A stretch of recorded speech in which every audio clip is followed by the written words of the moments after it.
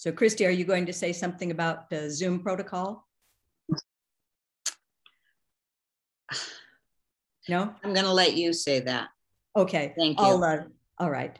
Then I'll go ahead and start and welcome everyone. Thank you very much for coming from all over the world for this first ever master's lecture series that the Society for Calligraphy has decided would be a great idea to share Donald with everyone. He's shared himself with the whole world for all these many years, and now we want to celebrate him yet again. I'm going to tell you why the Society for Calligraphy decided to do that by sharing my screen and showing to you, going to optimize that, and talk about why we did this and what the Society for Calligraphy is all about, and to talk about all of the societies all over the world, really. So this Society for Calligraphy is presenting our 2021 Master's Lecture Series with Donald Jackson. Sorry, I think someone is, I can hear someone else talking. The lecture series is called Painting with Words. And from Royal Scrolls to the St. John's Bible to Have I Had My Breakfast Yet? Master calligrapher Donald Jackson shares lessons and insights from a lifetime of working in letters. Here are the 4 lectures that we've designed that Donald has given these wonderful titles to. So our next lecture will be on September 4th. So we'll look forward to seeing you in 2 weeks. And the one that he will be talking about today is about learning and luck, his early studies and training opportunities, inspiration and influences, traditional materials and techniques. This is what I particularly asked him to talk about for the very first session. So I'm the moderator, Kitty Maryatt. I'm a founder and former president of the SFC and an honorary life member. And the Zoom has been arranged by Christy Darwick, former president of SFC, and she has been able to manage the 1,400 people or so who have signed up to view this fabulous presentation, either live or recorded. It's going to be recorded, or is being recorded, I should say. So just to talk about Donald's calligraphic pedigree, he sent me this picture some time ago. So Donald studied with Irene Wellington, who studied with Edward Johnston. So he comes from royalty, really. And so we're delighted that Donald Jackson is able to join us for this first master's lecture series for the Society for Calligraphy. Donald has long been the scribe to Her Majesty Queen Elizabeth, Crown Office at the House of Lords. And in 2016, he was awarded an extraordinary honor, Papal Knighthood, Knight of St. Gregory the Great at Westminster Cathedral on June 15th, 2016. In 1974, the Society for Calligraphy presented Donald with the title Honorary Member, which we like to think is the most cherished honor he has ever received. So I'm going to tell you about how the Society was started and who were the main actors in helping the Society to get started. And Donald is here, of course, to tell us about his role in organizing so many societies all over the world. And he'll be particularly talking about that in lecture 3, by the way. Maury Nimoy is our local mentor who taught at UCLA from 1950 to 1956. He taught lettering, but then from 1956 through the late 70s, Maury taught calligraphy at UCLA Extension, and that's where I got to know him. I started studying with him in 1971. In 1956, he received an 11-page letter from Lloyd Reynolds on how to organize a calligraphy class and teach it. That's such a remarkable thing. Donald Jackson now has started offering workshops in the United States. So he offered his first 2 workshops on calligraphy and illumination at UC Santa Cruz, summer extension workshops in June and July of 1973. Phyllis Caven took the 1-week course. The 3-week course was attended by 32 students, including Los Angelinos Pat Topping, Chuck Medinas, and Larry Brady. A lecture was squeezed in between the workshops. About 130 people attended. Donald strongly encouraged the participants to form a calligraphy organization like the Society of Scribes and Illuminators in England, which lit a bonfire of enthusiasm in both San Francisco and Los Angeles. The piece on the right is an alphabet in gold with gum ammoniac, which I got from Donald in 1975. So just to set the stage as if this were a play, there were calligraphy organizations before the Society for the Calligraphy, the Western American branch of the Society for Italic Handwriting, which was based on Edward Johnston's Society for Italic Handwriting. That's how we got involved with Lloyd Reynolds. The Society for Calligraphers in 1950 to 1956, the one Maury was involved in as a professional organization in LA. And then, of course, the Society of Scribes and Illuminators, which was founded in England in 1929. And it was wonderful that Donald encouraged us to become lay members if we wanted to, which allowed me to be able to write to them and find out where I could study in England. And my first person I chose to study with was David Howells, which, of course, besides Donald changing my life, so did David. So I'm so grateful that he encouraged us to do that. And I'm sure that's still the case, that you can do so. But what really happened in Los Angeles was that Phyllis Caven came back and talked this over with her husband and said, oh, we have to get Donald here. And so a lecture at LACMA and workshop at the Norman Simon Museum were quickly organized by Phyllis and Mel Caven for August 14th, 1973. They pulled out all the stops, got support from the Graphic Arts Council at LACMA, Los Angeles County Museum of Art, Dawson's Bookshop, Catercraft's Bookbinders, which was their own business, and Zeitlin and Verbrugge booksellers. Maury Nimoy calligraphed the lovely invitation to these events. And Donald said later, that was the night that the SFC found itself as a community. So that's a very significant happening. So here's the supporting cast, what really literally happened to get this organization started. And I want to encourage you that if you're in a place where you don't have an organization, that you can start one too. Here's the template. So what we did, we were in Maury Nimoy's 1973 class, and several of us were encouraging him to start this organization, but he didn't want to do it himself because he'd already been there, done that, and he said he would be helpful. So the first exploratory meeting was set at Miriam Halperin's house, who was in that same class, in North Hollywood on November 2nd, 1973. An ad hoc committee was established right away and met over the next 3 months to develop the bylaws and basic structure of the organization. So here's Maury Nimoy at the right opening the champagne at the party at Miriam Halperin's house, and other pictures of people who attended the party. Lloyd Reynolds came down from Oregon to commune with us. So he's on the left and on the right. On the right, he's talking to Miriam Halperin. Marcia Brady here is talking to Maury at the party. And here I am talking to Miriam in the middle and Maury Nimoy's wife, Margie, at the right. So the ad hoc committee started meeting on December 7th and met several times over the next several months. To the right are questions that were to be discussed at the first meeting in December, written out by Pat Topping. And then we had our very first official meeting on February 2nd, 1974. Participants convened at the Museum of Science and Industry and voted to accept the bylaws, which had been mailed to prospective members, and thus began the first official meeting of the Society for Calligraphy. At the right is the letter written by Maury Nimoy to attract charter members. And on February 2nd, also, the SFC voted to change the ad hoc committee title to the Interim Board of Governors. So we developed the mission statement.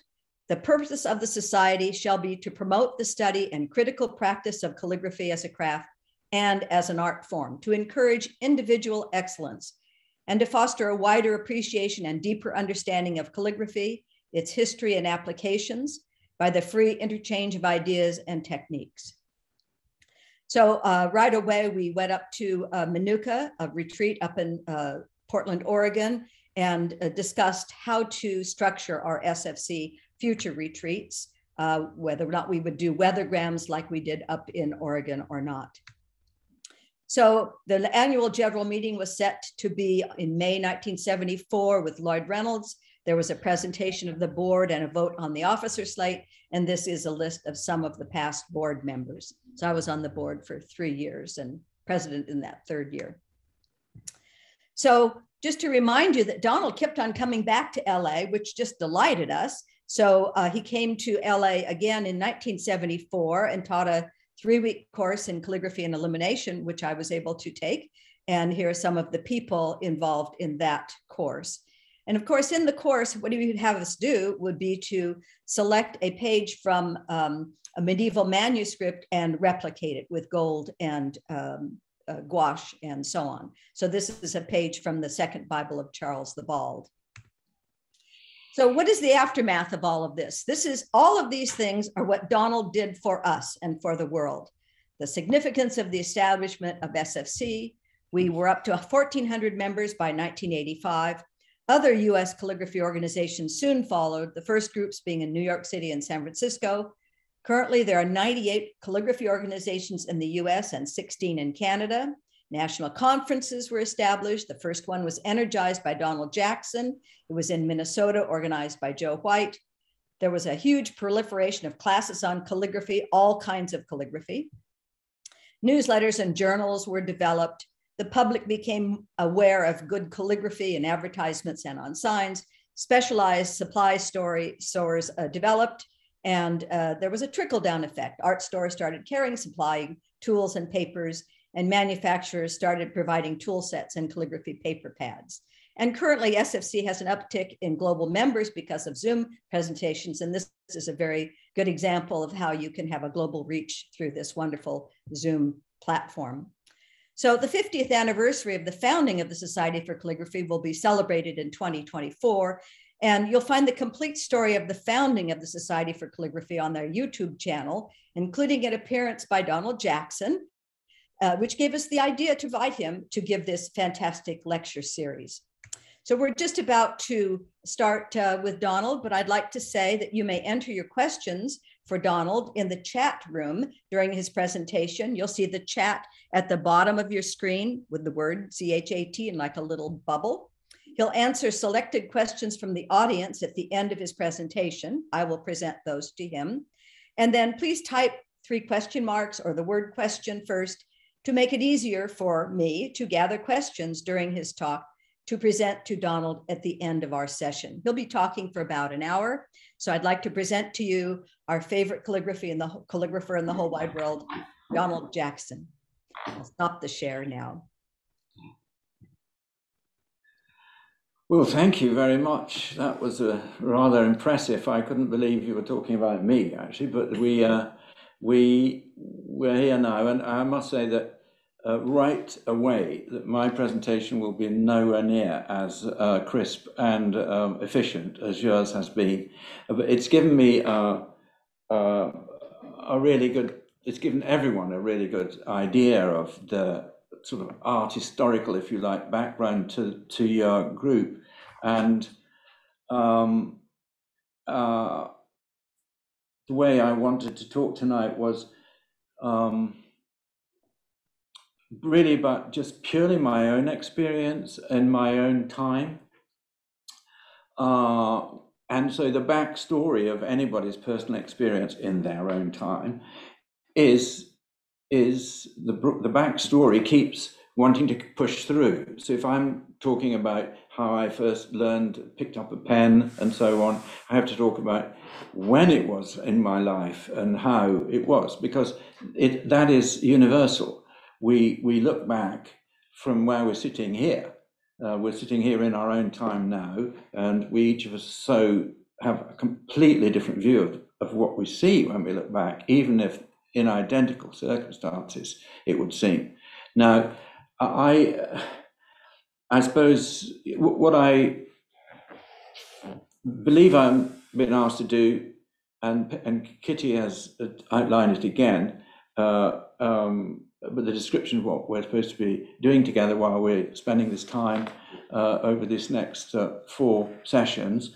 But really, the way I'm being perhaps quite self-indulgent, but I'm trying to paint a picture of what it really was like as a child, and I mean, I don't know about you, but things are moving so fast now that it's almost impossible to look back at a photograph and think, can that have been in my lifetime? Because it looks so long ago in my case, I've got to say.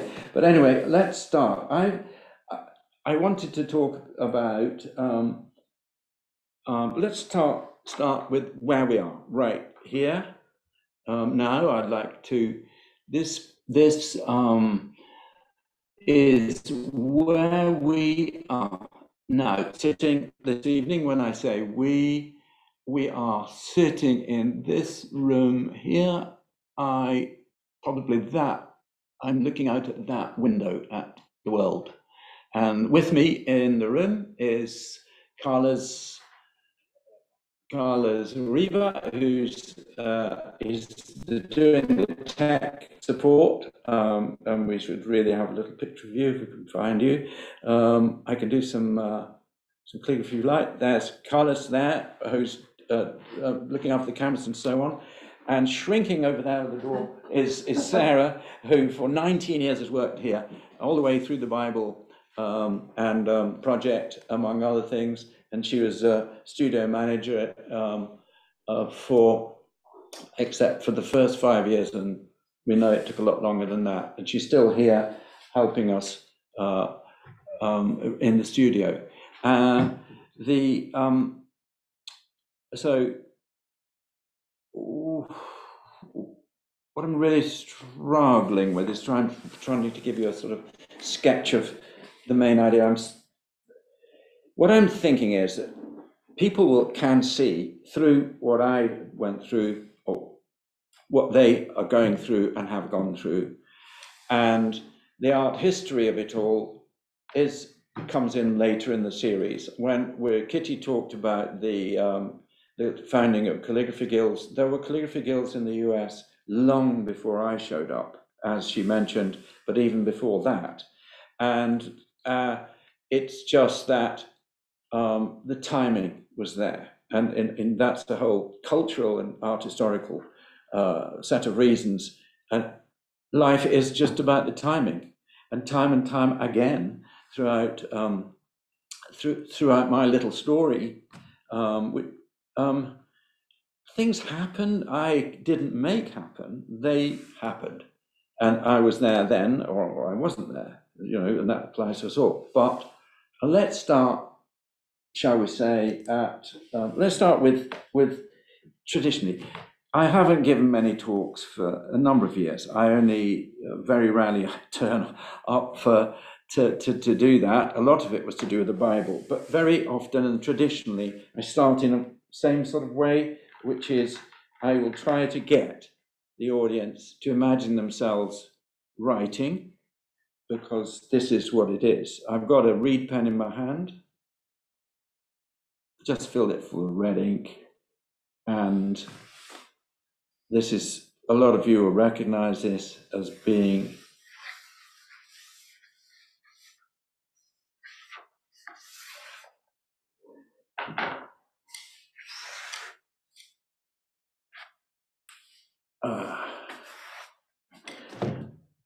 this is what it's about. It's about how that feels. It's about how that pen feels, how it grabs the surface. Listen. If I do it quickly, that.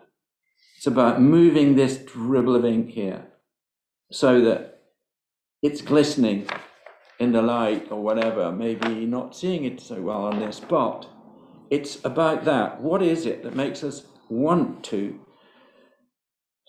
experience that feeling from here, from our hearts, that making the marks?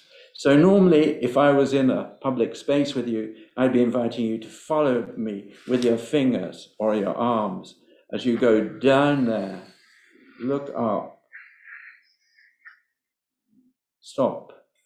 Interestingly, that mark there, where my finger is supposed to be there, my hand is miles away. Watch.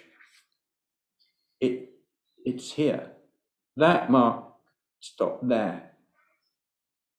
My hand, it contains the momentum, and I let go of it, and then back again, eyeballing it, and then coming through and going and throwing my arm with it.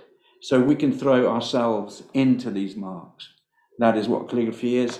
And then also we get more and more control as time goes by, and so that our hearts can be more involved in each of the marks we make. And so that's our grounding. It's pen, it's ink, it's a feeling within us that drives us to do these frustrating sort of attempts to create a sort of inner perfection or whatever. So this is what it's about. I can talk about why I think, you see, we start, we are so complex in our minds, in our bodies. We are what our memories are.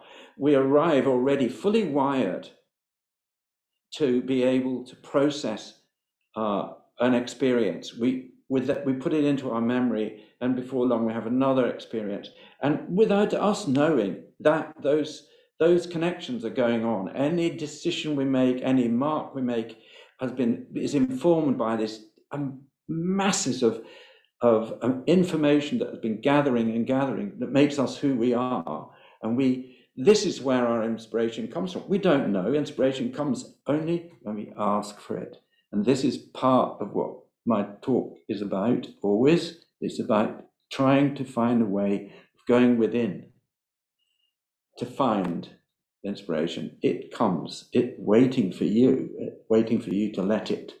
And so let's start by me knowing nothing, being a child, attending school, born in 1938, so 2 years before what for us was the start of the war. I'm going to have to move this paper here. I can't see the screen. That's it. That's good. Thank you. I was born in a little street somewhere around about there. My mother's family were coal miners. My mother worked in one of these mills when she was a girl. I walked up the street here as a child, and I went in here to that little chapel school there, behind which, that's the chapel, and behind it was a school. Now, in that school, I first was given my first calligraphy pens and ink, and in the midst of this industrial place, there was a good teacher who encouraged us. And I need to look at my notes for a sec because I need to know where I'm going to next. I'm jumping from this. I'll tell you where it is. I'll tell you where I'm going. I want to go to where the elephant in the room is. Why are we talking about writing and making marks and letters at a time when, quite frankly, the world is on fire?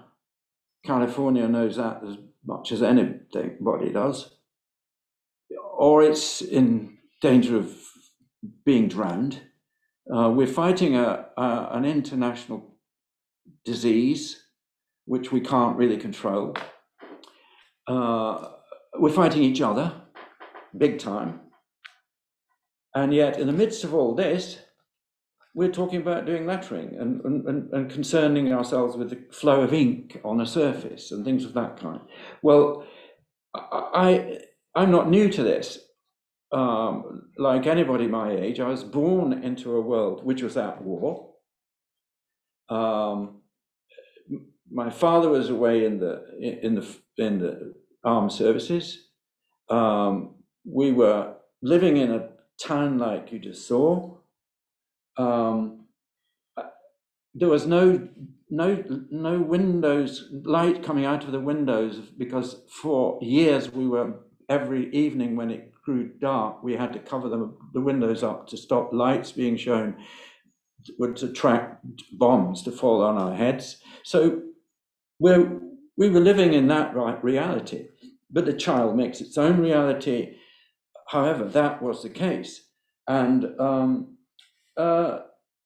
so on top of that, going from that after the war ended, with shortages and so on and so forth, we then went straight into a Cold War.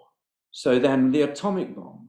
Now, by the time I reached my teens, I mean, the thought of the nuclear extinction was every bit as real as the fear one might have of COVID entering the family house, because it was there. And by the time I got to Central School of Art when I was 19, and I first met Irene Wellington, I said to her, you know, I can't get any ideas, because what's the point of it? What's the point of doing calligraphy when the world is in the state it's in? And I had been literally reared with it in it. So not that this, you know, I have a right to claim a lot of similarity to the present moment. But as then, she said to me, look, she pointed to me a quotation in the introduction to Edward Johnson's book that he must have chosen by Ralph Emerson, to say, look, there always will be problems, there always will be things outside, there will always be the world trying to sort itself out, and they'll look at you doing your calligraphy, or in his case, the writing, he was saying, and they'll say, don't do that, get on with trying to do, he said, just do that, put a line every day, and when all of this fuss is carrying on, at the end of it, you will have something to show. And I thought, well, then I thought, okay, but isn't that like putting your head in the sand? That's me as a 19-year-old thinking. I was glad to take the opportunity of thinking that that was an excuse to forget everything and just do what I wanted to do, which I wanted.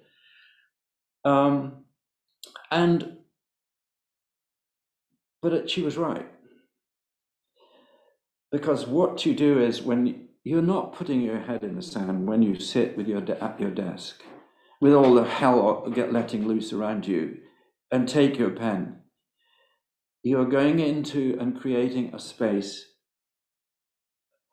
into which you can expand, not shrink from. You create your own inner world, as a child does, and you make your marks and add a line a day, and you will have something to show for it. It's something to hang on to, I think, at times like this. Our work is a bigger world. It's the inner world than the one which we are having to deal with on a daily basis. But having said that, we can create a world of our own with letters, and you know, that's one of the reasons you're signing up, because you're interested in this. The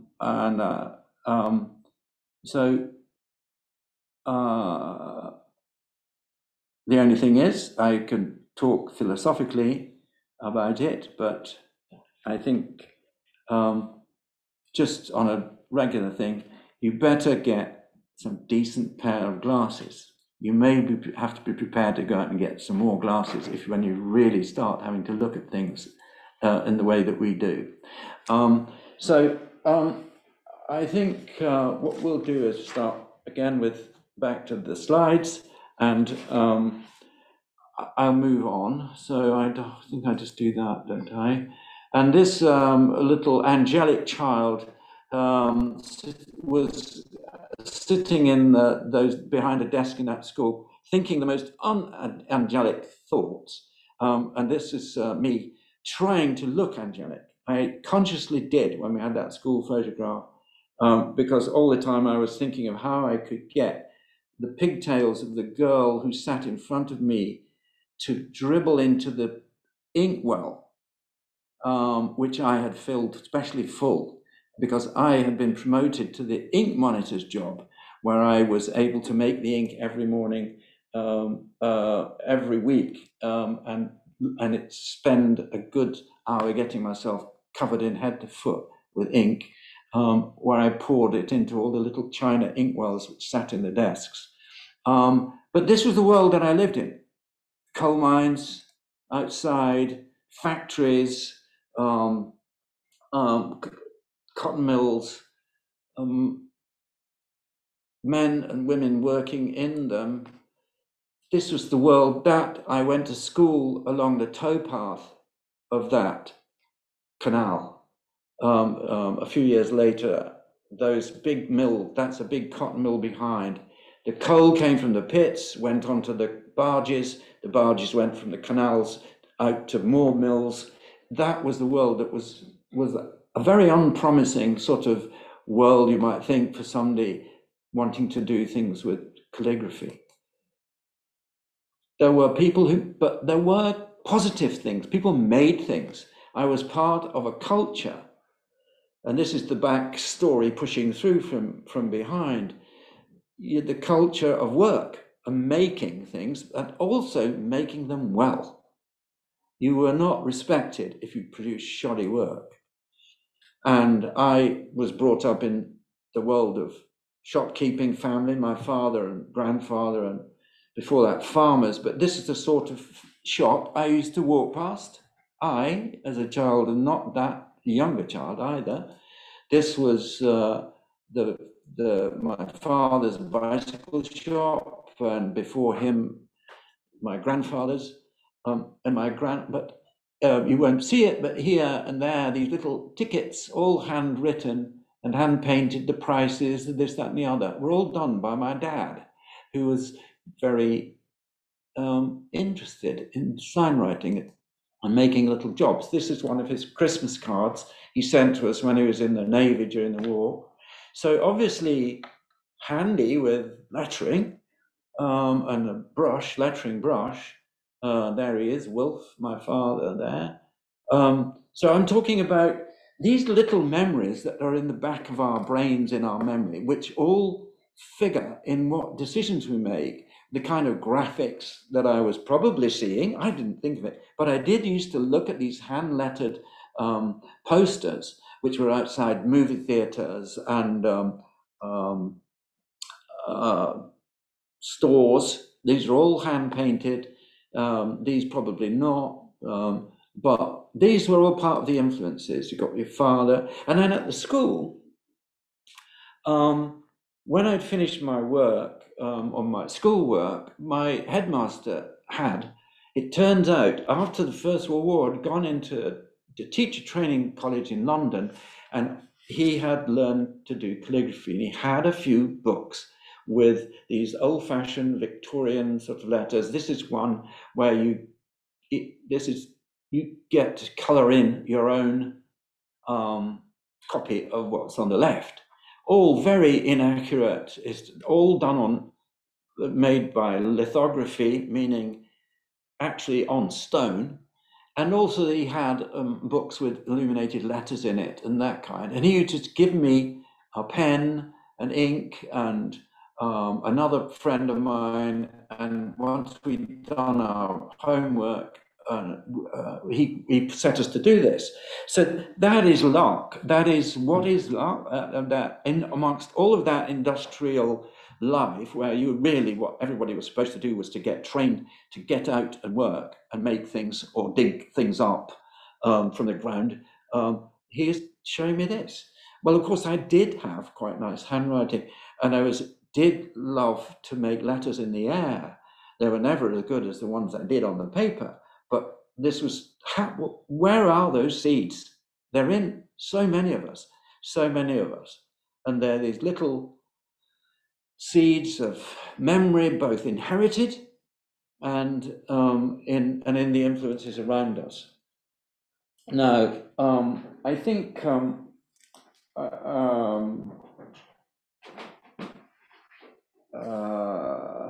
let's see where we are. I'm just looking at my notes here now while I'm floundering about, just while I see what happens, right? What happens to a kid who's got interested in things like this? Well, the idea was you didn't. This is something you played at, and you got on with the real business of life of getting education, passing exams, and if you were very fortunate, you'd get to go to a school which had an academic leanings. If you weren't, you ended up in the factory with everybody else to a school which was devoted to it. So can I have the next one, please? So here we go. I don't quite know what's coming up, but it will. I actually, from being a kid that was prospering, doing well in that little church, grimy little church school, I liked it. I won prizes. I was encouraged to do things that obviously the man had an instinct that I was good at, but I flunked the exams that got you into the school that made a new life possible. I ended up getting really nervous and just flunked it. And I ended up going to this school. Nice lads, but you left at 15 and you were definitely being groomed to go down the coal mine. This was my pal here. He went to the coal mine and he was down there for 36 years. This is me. I got rescued from that school by a frustrated teacher who had been trying to teach calligraphy or doing some lettering with lettering nibs in the classroom next door. And nobody seemed to be able to get it. And he came into the classroom, interrupted the teacher of the lesson I was in, and he said to me, "You can do this sort of thing. Come and show my class that it can really be done, because they can't make head or tail of it." So I was plucked from that, aged probably 12, taken next door, showed the fact that you could do it, because of course, as I told you, I had been given nibs and pens in the previous school. And the teacher, and that stuck in that teacher's mind.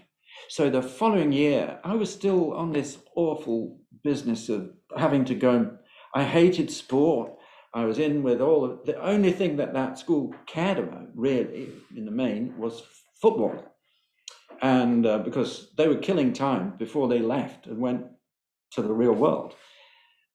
But I was rescued by that accidental series of accidents. Say what you like, because an advertisement came up from an art college which gave scholarships to 13-year-olds to go and study there for 2 years and then perhaps go on. And because of me helping him out with his lesson, I transferred to a school with, instead of 43 children crammed into a class every day, there's me looking quite smug there, at an art college, so that the guy here had it so just qualified, and he had spent 2 years doing calligraphy and illuminating, or maybe even more. Not as a specialist subject. So there we are. I mean, this is all very, very detailed, I know, probably too much. But what I'm saying is, this is it. Real people in a place where there was very little information. This is how I got into that, fortunately, into the art, away from the industry and away from the muddy football field. And there were 2 or 3 books. This is one, and this sort of, no color in them. There was red, but that's it. This book was, Lettering of Today was published first in 1937 with additions, and Sheila Waters will recognize this very well, because she appears in it, apparently. She appears in the next one, next. And this piece of work I saw, and it looked very like the lettering on the wall that my old headmaster had done, and in a panel that one of my very first days at school.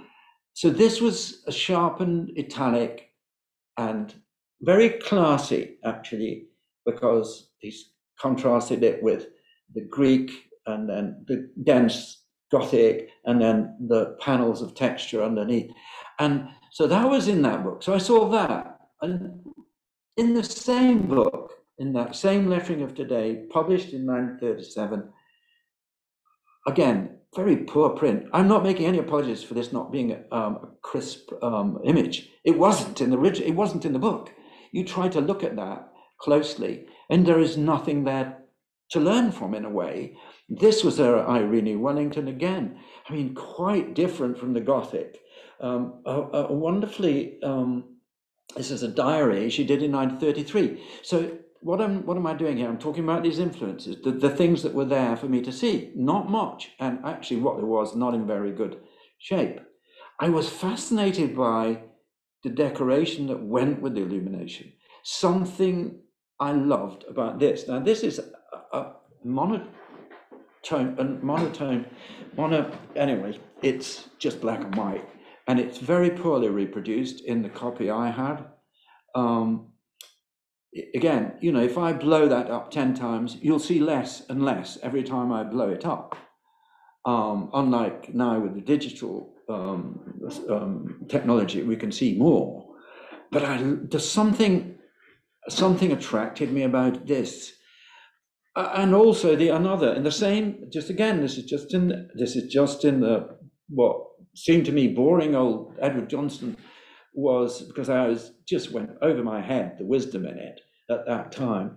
I looked at this Grayley Hewitt, who again loved lots of decoration and gold. I didn't know that there was gold. I didn't know how to do gold. The other staple book for me to look at, I mean, this is so hard for you to even say, why is he going on about this? There were no other books.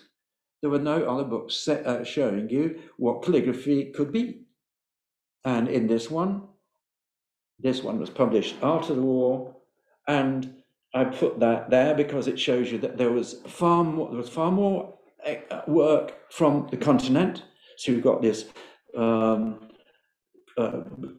just, you know, more designerly use of text. Still, the English was still going after the Edward Johnston, and that was typical of the kind of lettering that was going on in the art colleges.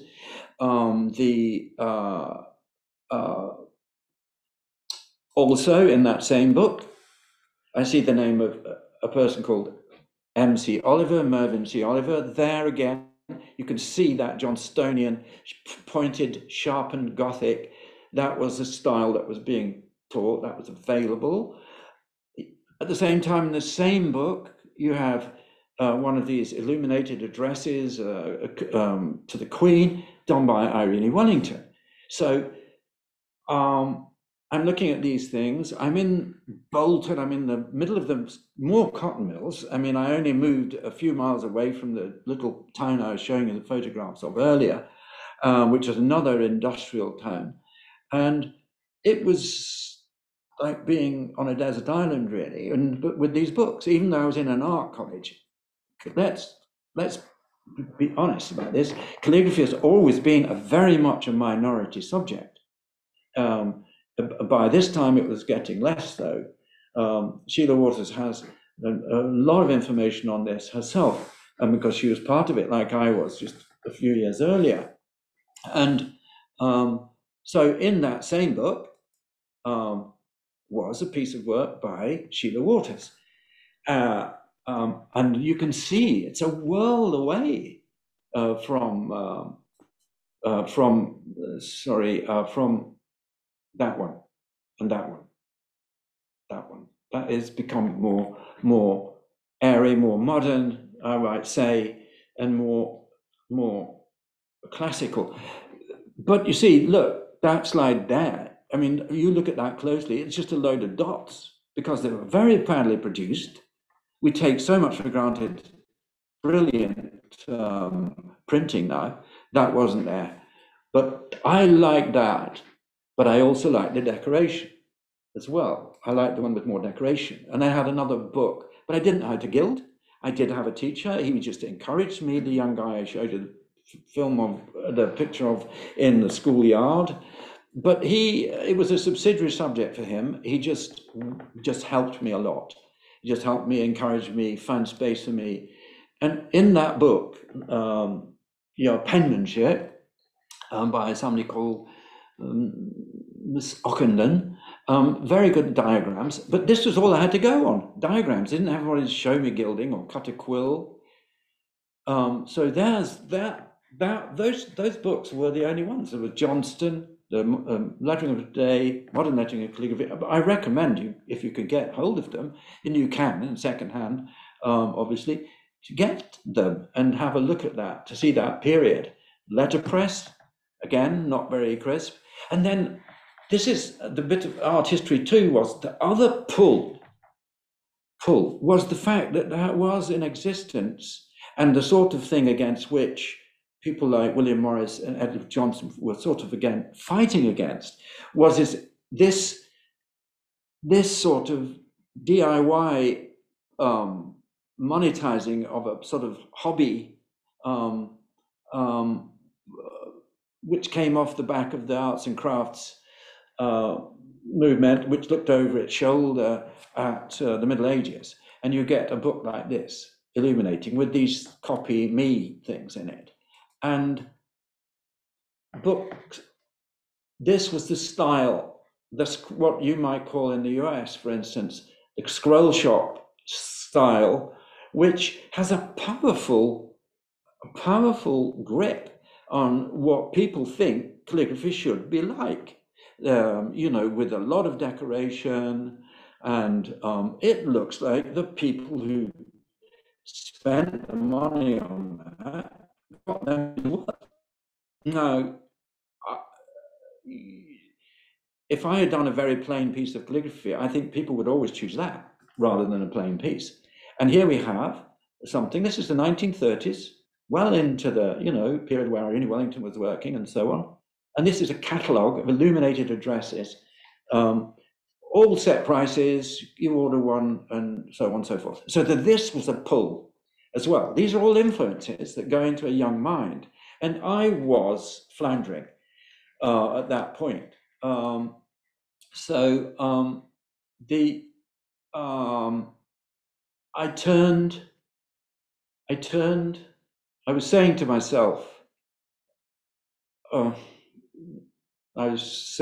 to myself, this is a note I wrote as a sort of 18, 19-year-old in the back of my Edward Johnson copy. Try to do a bit of gilding.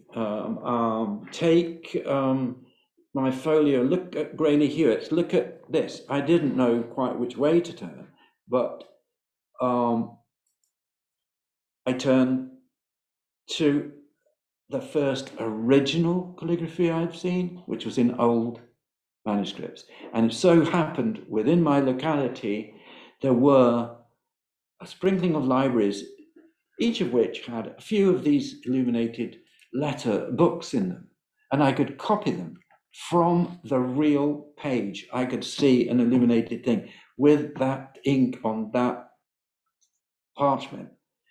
And so I began to get my first learning not from those books. I got learning from those books, but it was at a distance which was too heavily screened for me. When I looked at that, and if you read, I can't see it because it's covered over by my little on the right hand side, but I'm actually writing, I was copying a medieval manuscript, but I broke into my English and I'm saying, I am having trouble with this vellum. I don't know what is going on. I've scratched it, I've done this, I've done that. I'm actually writing it on the skin. This is the floundering student. And so I need to get on and away from here. I didn't mention that alongside this course I was doing in the nearby town art college, I also did bookbinding, and I had to do it because you couldn't get they couldn't offer a degree level course in calligraphy. It had to be calligraphy and something else. Calligraphy was never really at that point in time was not sufficiently regarded as being a grown-up subject, really. enough, well, not enough it didn't justify itself. You had to have something else with it. Right, now, I went on, copied things, didn't all work, gold fell off. I copied this from a postcard, but I was getting the hang of some of this gilding from the book, getting it wrong. I was working under a lamp all the time, which was drying out the gesso without me knowing that that's something that you didn't need. But somehow or other, I got some level of skill copying, learning from the real things. My own personal work, which was for my exams and my, which we were working towards, was floundering massively. I was being influenced by the Johnstonian and the MC Oliver more than anything. I was trying to think of things to do. My exam piece here is far more like the lettering of MC Oliver. You may never have heard of him, but he was the senior lecturer at the Central School of Art, and he also was the chief examiner for the calligraphy for the UK, or for England and Wales. And this was my exam piece, part of it, my sketch that I'd set. There's a detail of it in here. I had leaves with gold in between each of these white spaces. I had in the back of my mind, still bugging me, that muzzy page in Johnson's book where everything was crawling. And so I looked, where else do I go? What else? I knew I wasn't good. I knew I wasn't good enough. Everyone else did because they didn't know. I told myself they didn't know. And so I looked up Central School of Art and who are teaching? Oliver, Irene Wellington, Joan Pillsbury. I never did teach her. And it says, these classes follow the tradition of Edward Johnston, and it's on the chisel edge pen, vellum, quills, formal writing, based on history. None of that I had ever done other than on my own. But that was the state of things, and that was then 1957. Here is MC Oliver sitting there doing one of his examples. That's a piece of his work. So you can see the drift. This is the style. There was no modern, it wasn't looked at as an art form. Art and calligraphy was not something that was sat easily with the arts and crafts movement. It could be useful, but it couldn't be start to take upon itself airs of graces of art, even though, and here we have Irene Wellington, this is the other part of the team, and this is her work, much more romantic, much more to my taste, actually, so it so happened. But he was the chief examiner, and so guess whose work I was going to be following? He said, when I first went there, you need to you're never going to make a living at calligraphy, you're going to have to learn sign writing as well. So he sent me to his friend who used to do what was called painted lettering at another art college in London. And I worked with him in the evenings. He did this kind of things and lots of elegant lettering on buildings and that sort of thing. And so Oliver took charge of me. He said, evenings with William Sharpington. You've got one day a week with Mrs. Wellington. You can have one day a week with me at college here. If you want to come, you can follow me to another place he used to teach at for another 2 days, and you need to do some bookbinding on another day because, frankly, you need to be able to turn your hand to anything. And if you do it like me, you'll have got there, because I have, he says here, modernized by Edward Johnston and MCO. He thought he had improved on Johnston, and therefore we should then copy him. And if we copied him, we'd pass our exam. Next. That's true. This is another of his sheets. Again, changed based on Johnston, based on Johnston bases on this. It's gone quite a way from it. And there's himself sitting there as a 20-year-old in his digs rooms, just a quarter of a mile from Central School. I just gave you some. This is what we were expected to do. This is what the teacher did, and that's what we're supposed to do. He was very helpful to me. He helped me, gave me the right materials to do gesso. This is Oliver. He had them. He wasn't himself interested in gilding, but he had good materials. And of course, I'd been working hard, failing so much in my, 300 miles away in the north of England. And as soon as he saw me doing this, he obviously realized I could do it. And I was overjoyed when I felt that gold grip, that gesso, and then shine back at you. And this is just a part, and of course later on I got to be more free with it, and we can go back to that at another point. So this is it. This is typical student work. So this is our history as it happened in microscopic detail, I admit, but this is my progress from those old works, from the not being able to do it, getting it wrong, to getting the chance to do it more right, as it were. And this was a typical kind of student assignment.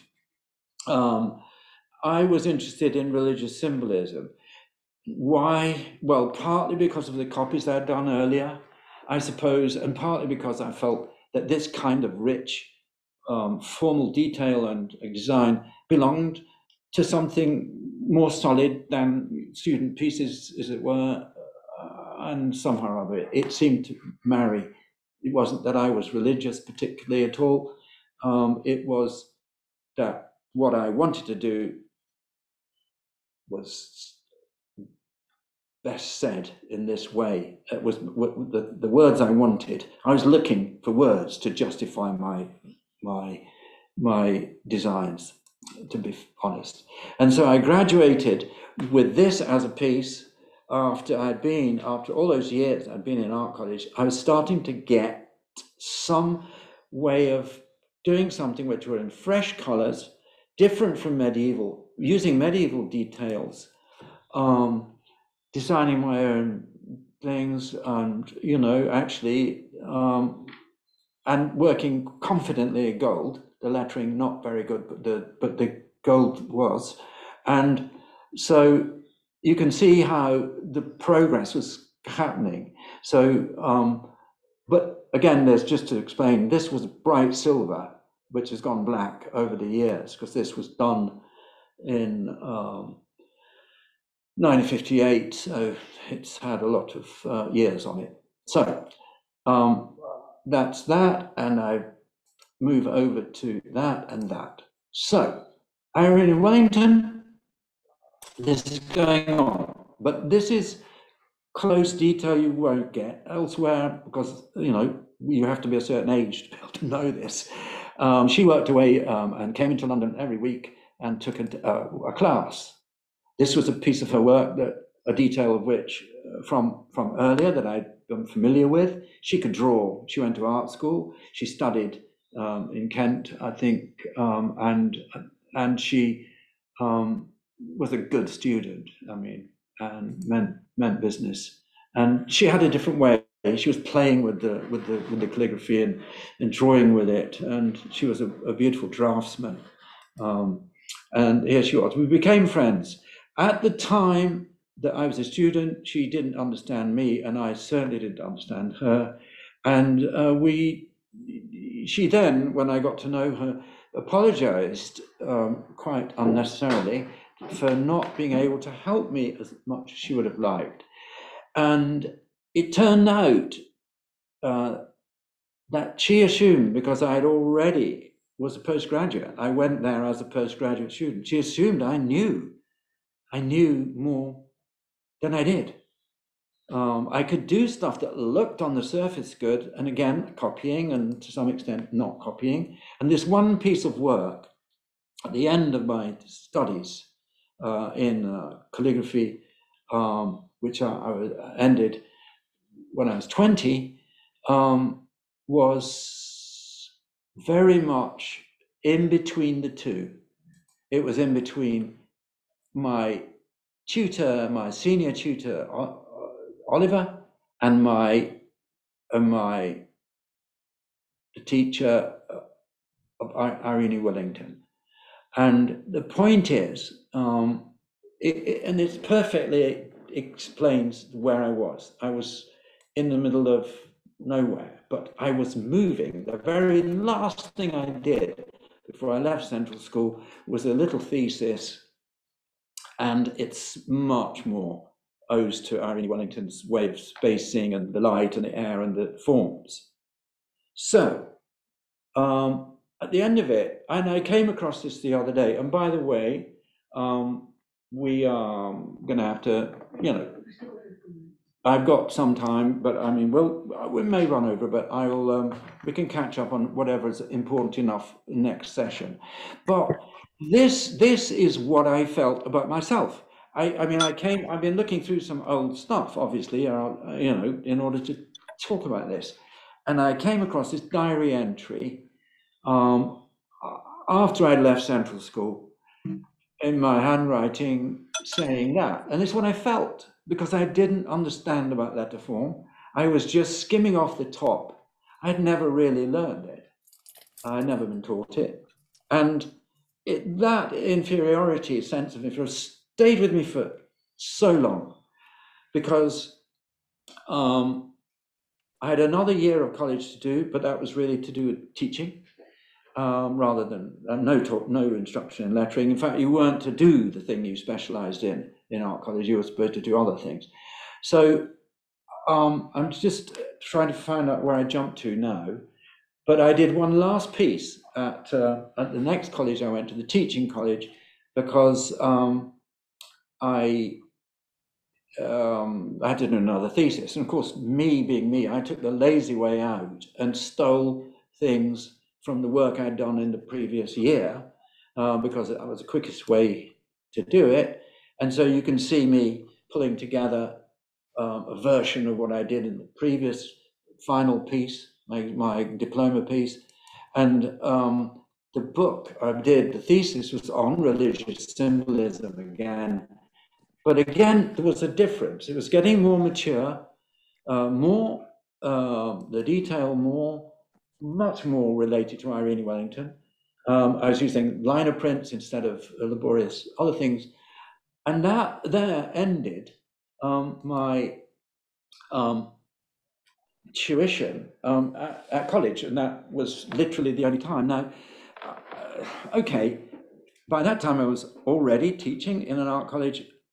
I was moonlighting and teaching as a visiting lecturer evening classes at another London art college, where I was teaching calligraphy and illumination myself. The gilding got me the job because somebody had seen a piece of work that I'd done in an exhibition, and it had a lot of gilding on it, and that must have stuck in their minds, and they needed somebody to do that. And so I'm sort of stopping a bit now, because this is all very, very focused on me, but it's not. It's focusing, basically the thread is on how do we learn, how do we develop, and how do we absorb other people's influences and struggle to make them our own.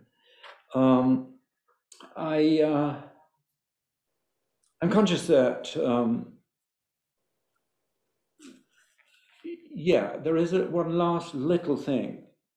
I'm going to leave my notes and leave my other thoughts, and in order to give you a bit of a chance to ask questions. But where was I? I had to teach. What I haven't mentioned is, when I talked about the world I lived in, is that when you were 18, unless you were either in training or disabled in some way or another, you had to go in the army, or you had to go in the armed forces for 2 years. There was the Korean War, there were other parts of our dwindling empire that seemed to need defending, and we were all boys at the age of 18 dropped everything, apart from an apprenticeship, as I said, and they had to go into the army. So this was the kind of world one was living in. And in the final year of the teaching, they changed the policy. And from then on, I had to go into education, teaching kids up to the age of 15, or go into the army and teach soldiers who weren't very well educated, because neither were going to have to be fired and go into the world of work. So I had either the chance of going in the army or going into secondary school. So that really, in a way, was accounting for the next 2 years. I had to do that. But at the same time, I was teaching. At the same time, I was doing sign painting jobs. I was doing lettering jobs for my old teacher, Mr. Sharpington, who did painting. But I wanted to do more. And this is where, in full circle, Kitty very well explained, or very well pointed out, the function of societies. There was something called the Society of Scribes and Illuminators. I knew about it because my teachers were members of it. And this was where you could see other people and more work, listen to them talk about it, and so on. And so that enables us to share. If you're, I mean, we tend to be solitary calligraphers. We work very alone. And to go and mix with others and share what we know and what we don't know has been the driving force between, that's the basis of it. We just want that fellowship. And it's not just straightforward, pragmatic grabbing at knowledge. It's of being part of something and getting the support for what that instinct that we have for doing things is, that we get some justification somehow or other. But anyway, the final shot on this is, on the work, is that Heather Child was another important person. She was a calligrapher and she published books later. And I met her she was a student of Oliver's, and I met her as I did others. And other calligraphers who I had established, people whose names I'd seen in books and things of that kind. And she said to me, you put things in an exhibition for two reasons. Either they're things you got and you want to sell them and make some money from them, or you put things in exhibitions which are the sort of things you hope people will ask you to do. And it's interesting, there were two exhibitions cropped up that I had the opportunity to put work in, and this is after college, no teachers supporting this time. This was sitting in that room where you saw me with my tweed suit and waistcoat and tie and stiff collar working, not much differently from Edward Johnston's, and actually a quarter of a mile away than from where Edward Johnston was working in 1906. And I'll just show you these last three or two slides, and they're coming up. This is one, and this was a sort of Irene Wellington scroll that was done for the Queen, which had this ribbon going down the side. So I was thinking that was a source of income, that people still gave these things to each other on civic occasions and ceremonial times. I thought, well, there is some way I'm going to be able to make a living doing that. Obviously, I had the teaching, but I didn't want to do that particularly as a full time. And so I was actually asked to do this scroll by three of them for a city celebrating its 700th year of incorporation up in the north. And I did the sketches, and the client was very happy, and I suddenly got a notice to say, sorry, but when this design was put before the council, this is of the elected officers, they said, why are we going to London for this? Why don't we get it done, you know, in this town? So they scrapped my design and took somebody who was doing it part-time somewhere, and I lost the job, but I had the sketch. And so when an exhibition came up, I took the sketch, did it as a finished piece. Now, it looks very, you know, I was taken from Wellington, but I was actually making my own sort of stars, if you like, and starbursts, and trying to, some of the gold's fallen off. But I think it's Rimsky-Korsakov said, you don't imitate other people, you steal from them. And so we are, all of us, magpies, and this is what we have to keep our eyes open for, looking around. And there you see the writings rather all over the place.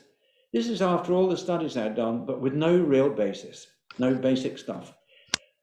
And guess what? The second piece was, it was obviously heavy due to religious art, and that was 1960, I think, and that again was done for an exhibition, and it took, I think, what was that, 1960 to 1998, so that's almost 40 years before somebody asked me to write the Bible. So that was me taking Heather Child's advice. I didn't think it was going to take quite so long to pay off. So right, thank you for the slides. Thank you for watching all this. It's all very autobiographical, but I'll pull it together in the end, if I may. But right now, I mean, you know more than anybody ever has, actually, about what went into me being sitting here looking and talking with you all tonight, or tonight my time. And so anybody who would like to ask questions which you think will be of interest to not just you, but to as many other people, then I'm going to just have a glass of water, and we'll spend a little while talking about that. I suppose we've got 10 minutes possibly. So thank you for that, and perhaps I'll take some questions. Thank you very much, Donald. That was exactly what I was hoping that you would discuss about how you got your training. And I didn't expect all of the uncertainty and doubting yourself. So, you know, we're all there with that. Still do, unfortunately.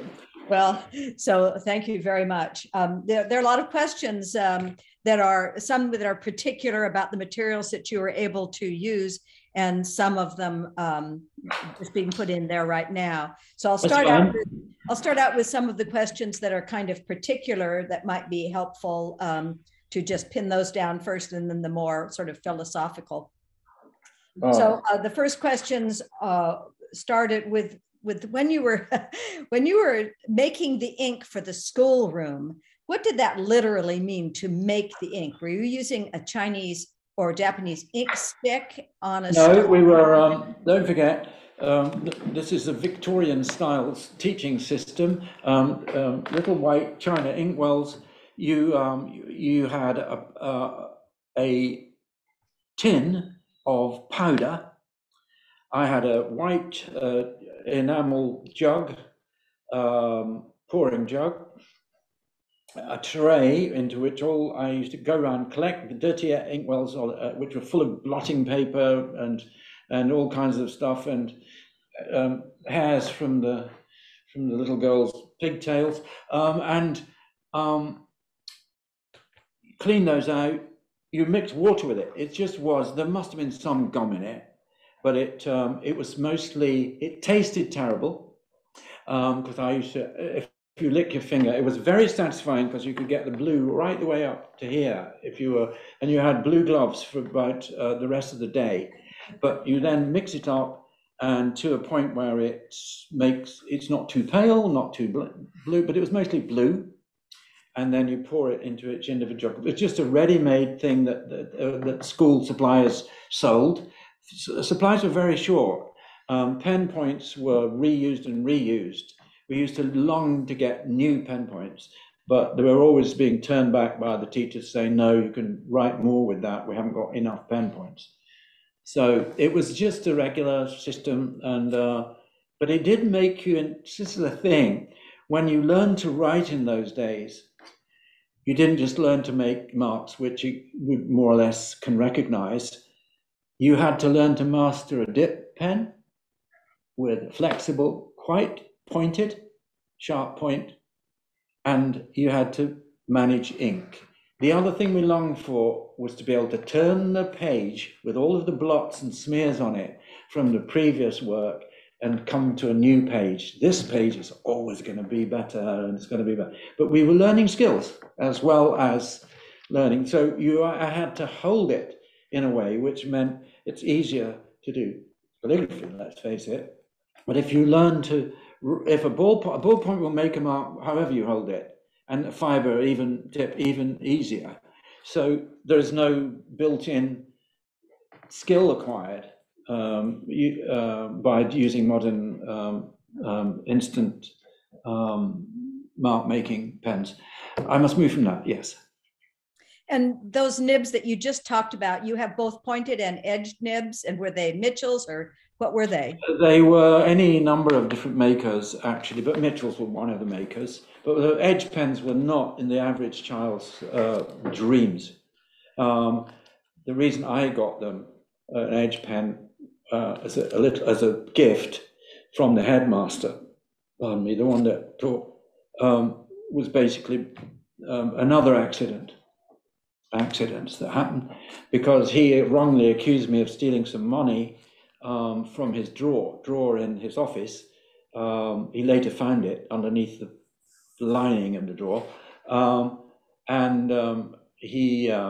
was slated to be heavily punished, and then I suddenly got ill, and I really was ill, but and then he found the money, and knowing my interest in lettering and fancy writing, he sent to my home while I was still ill a packet with some pen points with Mitchell type square cut nibs and a loan of a little book which he must have had himself when he was a trainee teacher.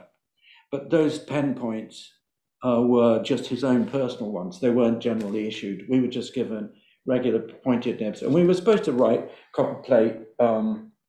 You know, we wrote push pull. We didn't. We sort of we were on the writing on the board, and it was this, very much this. I mean, I can't get pressure on this. My hand's in the way, so it's more yeah. It's sort of, you know, it was sort of this sort of style, you know, with that kind of thing, and we were taught to do these very much this sort of decorated thing, and it would be, you know, you know, and some of the letters we didn't quite understand. This isn't prime for this. We would do things like this, and before long, this would become something like this. I mean, you know, we were floundering there, but it was.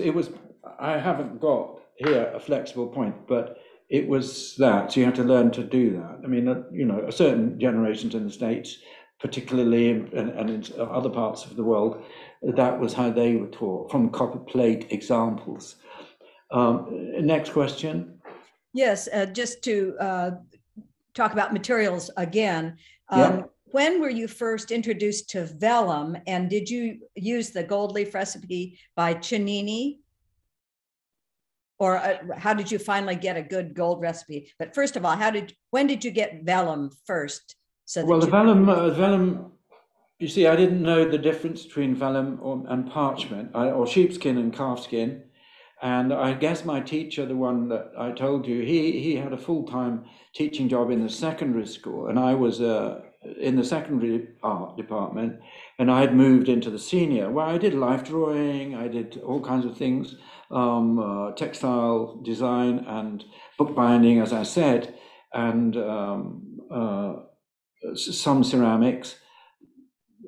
Very little. I didn't like it. So he sourced some parchment, and that's what I was using when I was copying from the old manuscript pages that I saw in the libraries in the towns nearby. And it was, sheepskin was very greasy. It was, I didn't know how you could treat it.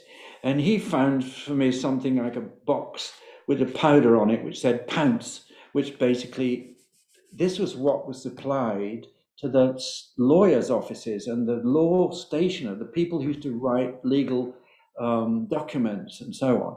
I mean, in the United States, you still, well, I was familiar with the expression, I've had my sheepskin, meaning I've had my diploma presented to me. And a lot of that was for printing. A lot of the sheepskin was literally for letterpress. They just used it for letterpress for diplomas and any repeat stuff. But calfskin, which is more forgiving and also meant for the finer writing, was a distinction I had no real idea of until I got to London, which was, you know, as you saw, some time after I did that final piece for my exams on vellum. I just think we sent away, now, and it's a long time ago, we sent away to the vellum makers in near London, called Band and Company. They've been going for 150 years then, I think, and you just ordered a sheet of it, and what you did with it would be just, anybody now doesn't know what to do with it.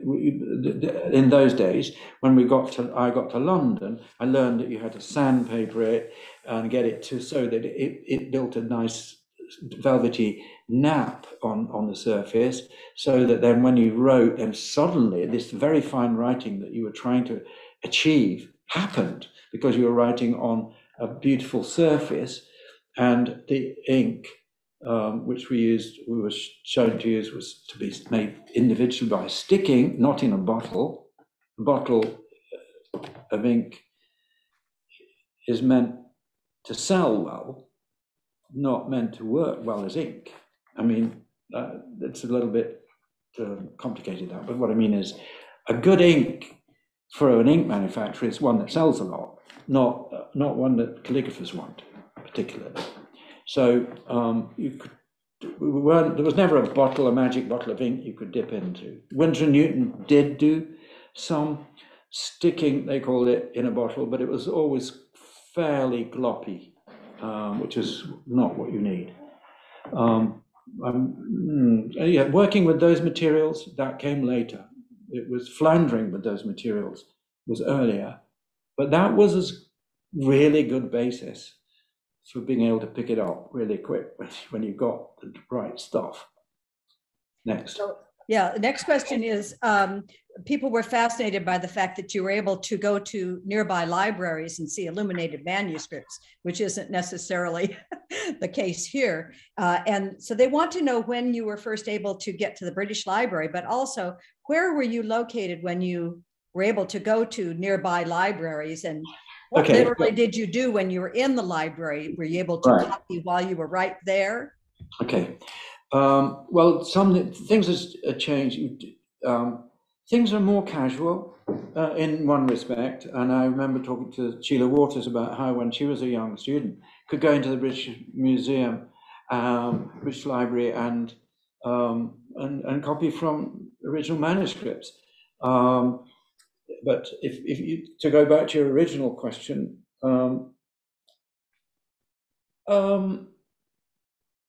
where I lived was located in between Liverpool, which is a major port on the west, and Manchester, which was a major industrial cotton manufacturing. It was called Cottonopolis in Victorian times.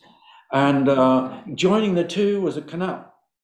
And so the cotton, raw cotton, would come in from the States or India and come straight in to Manchester and be processed and so on. And I lived in between, and there was a similar kind of thing going on in a smaller way.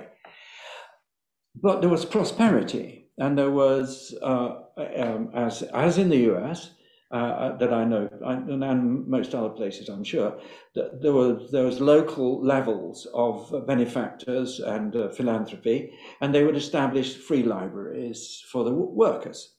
And so those free libraries would have in them educated people who were running them. And so when they had their collections of anything to do culturally with work, then every now and again somebody who had bought, one of the directors had bought a few leaves from an old manuscript being sold in Paris at the turn of the century for very little money, would give them to the library, and that's how humble they were. Or librarians could look in catalogues of the antiquarian book dealers in London, say, we've got leaves of this century or this, and this, and they would just have a sample of it. And that's all that was, quite humble. So I'd have a local town about 8 miles away in one direction, from where I lived, which was rich and grimy, but its library had a little manuscript book, which I was able to look at and copy. Nobody ever asked them for that. I went and just said, have you got any such thing? They said, well, I don't think so. We'll have a look. And they would find. That was how casual it was. And there was a couple of other libraries. But on my doorstep, 12 miles away, was one of the finest collections of manuscripts in the world. And that was in Manchester itself, where a very wealthy industrialist had endowed a library especially intended for theological books, because he was a religious man. And it turned out that he ended up, because 2 major collections came on the market, I don't know what, probably in the 10s or even earlier. And I went there. Now, they were much more careful. They didn't want me anywhere near their manuscripts. And they had in glass cases, and I was not a proper student. I was an art student. I mean, and that obviously isn't a proper student in their academic way of looking at things. So I was so incensed by this, not letting me go there to look through glass and copy at the side of it on a desk.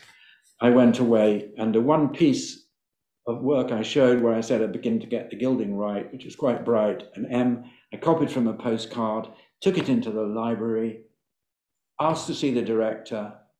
This is of the one that didn't want me in there. And I put that on his desk, and he went white. And he said, where did you get this from? And he just thought I'd cut it from a manuscript. And I said, well, I didn't get it anyway. I made it. And he said, and to his credit, he said, okay, you can copy the manuscripts. So that was my ticket into that place. So when you ask that question, how did I do it? That was a rather long answer, but that's how it happened. Yeah. So,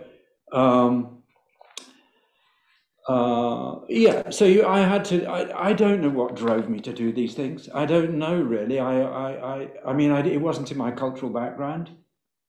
Where is it? Where are the sparks that prod you on to do things like that? And that applies anywhere in the world, I imagine. But somehow or other, it's there, that it happens. And given the luck, given other people would call it providence, but I call it luck, to do that. So you had to find out these things the hard way. But I have to say, in London, when I arrived there, you could actually buy quill pens from a shop that made quill pens. But they didn't principally make them for writing. They often used them for the ferrules of sable brushes. But don't forget, there was a huge volume of memory, as it were, and also trades resting on the fact that that London was this massive producer of documents, and a lot of them were there are quite a substantial amount made in the law offices, people doing legal documents where each document is quite unique. The words in it are unique, so you can't, unless they're systematized, you can't print a lot of them. So there was still call for people filling in parts of documents, doing or whole documents. They bought their quills from there, but these were fading. They were fading, and actually, calligraphy was going out of art schools. It was hemorrhaging. It couldn't justify itself. On the heels of the arts and crafts movement, it was seen to be something that was part of the whole. It was actually romantic, and there was an antiquarian aspect to all of that. To drive in that, they were trying to reach a golden period that existed behind them. So people like William Morris actually had to rediscover the art of making vellum for writing, because a lot of the vellum manufacturers, as now, were using it for printing or other things. So we've always been a minority sport, and when the art schools were reassessed in the 50s and early 60s, calligraphy was not found to be justified. It was treated. Now, when Irene Wellington had 30-odd students, just 3 or 4 people specializing in calligraphy, so consequently we didn't get much of her. The other students were pretty much compulsorily having to do it as part of their graphic design course, equivalent, as it were, to life drawing, is to painting and drawing. Then doing calligraphy was supposed to be helping them be better graphic designers, until somebody said, well, it's a lot cheaper and more effective, probably, if you give them lots of sheets of colored paper and a pair of scissors, and then they can learn design by moving colors and shapes around. Perfectly valid way of thinking, but calligraphy the argument was lost. And by the time I was teaching in an art college a few miles away, a place called Camberwell, which actually I think Johnson also taught at in his early days. And one of my students was somebody called Charles Pearce, which is well known to people in the US and the UK, who had been literally told to find somewhere else to study. And my head of department at the graphics there wanted calligraphy in there, and he wanted it there because he wanted there to be always some few calligraphers. Michael Gollick was one of them. Jan Rees was another. And we sheltered, I taught them, and we sheltered under the umbrella of a much bigger department, we were called book production. So we started on an art historical note, and I'm sort of ending on it really here. But I think we're well over time. Unless you feel there's another question I should answer, I think there is one question, Donald. And we can go over a little bit if you'd like. Oh dear. Got cramp there. You'd think I get cramp in my tongue, wouldn't you, with all the talking I do, but never mind. Well, if you'd like, this could be the last question. It's a little bit more philosophical and might be, less quickly answered. One person wanted you to elaborate a little bit more on how inspiration is waiting for us. And this is kind of connected to another person's question, stating that because we have a wealth of digital examples nowadays, do you find that constraining for us modern calligraphers, or more freeing, or should we have to struggle? And the third part of that question is sort of connected with that. How is inspiration waiting for us? How does one become unique and original and find their own work? So it's kind of a tripartite question, but I think they're pretty well connected. Well, and interestingly, I had sort of prepared a few notes, rather too many notes, for this beginning talk. We'll catch up later with some things, and those notes were actually addressed to that very question. Well, you said there are three, but the one is about the inspiration and the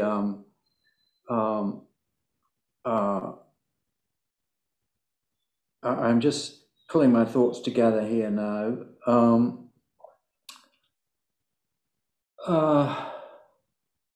I started by saying we create our own world, and what we have to embrace is the huge resource that we are to ourselves as a sort of receiving, receivers. We're already, as I said, imprinted. Our DNA is imprinted with all kinds of responses that are automatic. We do them. Some things we have to learn. We have to learn to walk, and we have to learn to do a lot of other things. But some things, and nature has got millions of examples of how, how nature has pre-wired us. And we've been wired with this enormous ability to pull on our multifarious experiences in our lives, as well as those that have gone before us. And so it makes sense to me that, we've got these five senses. And it makes sense to me that we should spend more time developing an openness to that. And we come around to this in the final stages where I'm talking about work on the Bible for all those years. There are quite a lot of lessons there. But one of them is, you ask and you shall receive, as they say. If you can create that envelope, how you cultivate that, personally, I think what Irene Wellington said in the first place was, put your pen in the ink, and the problems become the kind of problems you want to find the answers to. I'm wondering why I'm struggling here is because I've got two different ideas I know and I recorded, I put down. One of them is this: look, if you prepare yourself, the ideas find you. Inspiration finds you. It's already here. It's here. You have to prepare yourself to get it. Now that's two-sided. One is the skills. Do what instinct makes you like doing, what you've liked. Now that will change. Hopefully it will change. You grow as you want different things. You like different things, but you cultivate your skills. Your way you handle things, the ink, the drawing, you look at things, you cultivate your memory, that memory bank. And you also then have to cultivate that state of mind in which doing opens up. Funnily enough, when you're cleaning your teeth, or in the morning, that's when the ideas come. Often, cleaning teeth, doing mindless things. Mindless, because your mind isn't involved. You're opening up. And problem of inspiration will never. It's solvable. Just put your pen in the ink and feed your skills.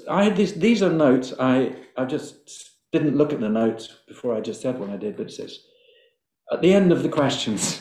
Interestingly enough, I had written at the end of the questions, feed your skills. Gather memories, feed your openness, and put that at the service of your sixth sense. Put it at the service of those instincts. Watch out for those sparks from your forgotten dreams. And don't forget to make sure you've got a good pair of glasses. I think that's about all we should do tonight. We can pick up next session if you like. I look forward to it, and I'm going to say goodbye now. I won't wait for goodbyes if you don't mind, other than my own, and I hope to see you next time. Thank you very much, Donald. Bye. Totally fantastic. People are wanting to know where we can find the recordings. I believe they'll be put, Christy can explain this if I'm wrong, but I believe they'll be put on the SFC website and probably on the YouTube channel. So thank you. I only wish I'd have, yes, I only wish I'd have the chance to edit them, but they're there for what they're worth. And you were here at the time. Goodbye. Goodbye. Thank you, Donald. Thank you, everyone. Thanks, everyone. Thank you. Thank you.